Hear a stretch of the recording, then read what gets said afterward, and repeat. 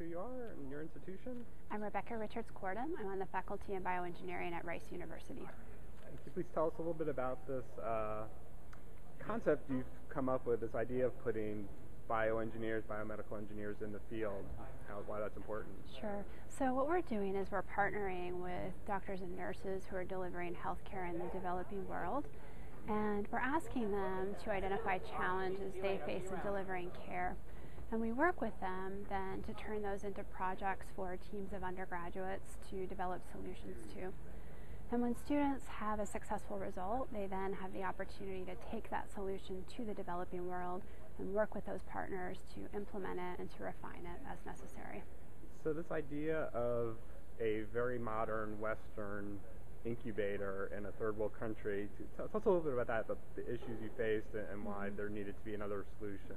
Sure. So often when you go to a pediatrics ward in a hospital in the developing world, you will see a lot of Western style incubators that are broken and are not being used because they couldn't withstand the harsh environmental conditions of the hospital, and they're not able to get spare parts or to have the expertise available to repair them. And so we met a wonderful pediatrician in Malawi named Liz Molyneux, who had found a way to make a wooden incubator that used light bulbs to warm the air. And we were so amazed by this ingenious solution that we asked her if our students could do an engineering analysis to improve the thermal efficiency and then also to add in automatic regulation of the temperature. And that was one of the very first projects that we took on. But then in partnership with Dr. Molyneux and her staff, we've identified a whole host of other projects that are targeted towards helping sick babies who are in developing world hospitals. And something, incubators, somewhat taken for granted in the United States and other developed countries. What does it mean in terms of lives to have the ability to have an inexpensive, durable incubator in a third world country?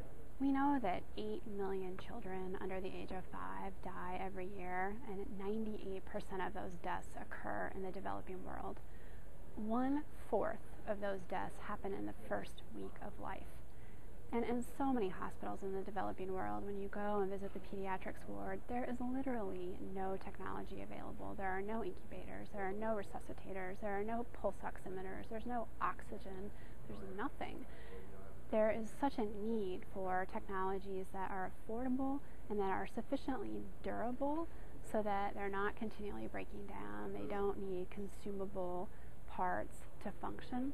But the potential for babies in particular, 2 million babies a year die. Well, thank you very much for the time. You bet. Thank you very much. It's great to be at BMES.